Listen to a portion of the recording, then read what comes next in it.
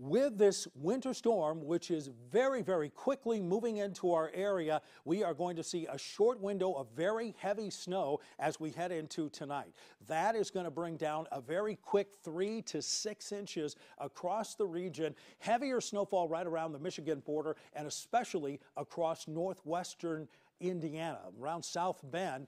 That is going to be our heaviest snowfall, and that snowfall is going to blow and it's going to drift into tomorrow and into Saturday as those gusty winds are going to be up to 50 miles per hour. And that's when we talk about near blizzard condition with those winds. So stay safe, and we are going to continue to keep you updated on this snowfall and winter weather scenario.